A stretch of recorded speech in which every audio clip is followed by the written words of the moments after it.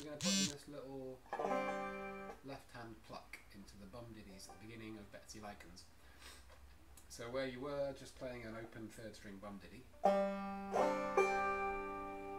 first thing to do is just to practice adding in this extra pluck. So it's going to be around the 3rd fret on the 1st string. You're just going to play as if you're doing a pull-off, but without playing the string first. And you're going to put that between the bum and the ditty to get a bumper ditty. So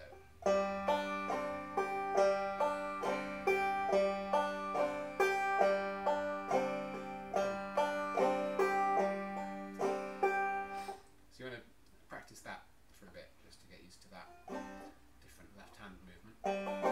Right hand's just doing the same. Right hand's just playing a bum ditty. The left hand is what's adding the extra bit. Then I'm going to add that in the first couple of phrases of Betsy Likens where you were just playing a regular bum ditty. So in this part, we've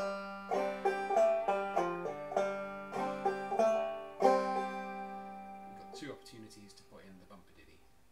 So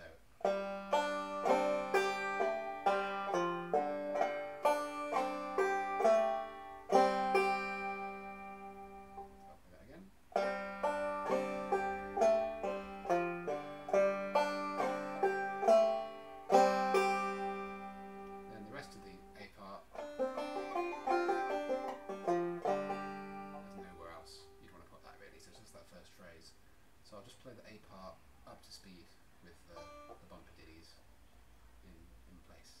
So it'll come out like.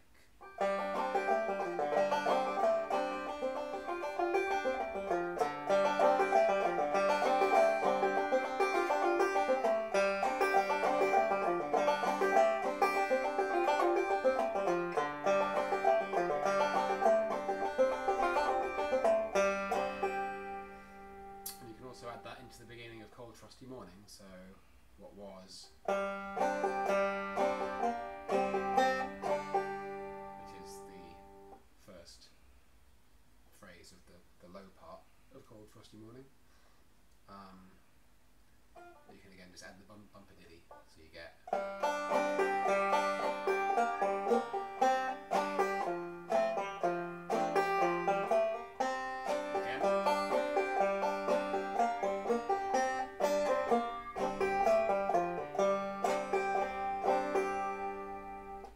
That on its own.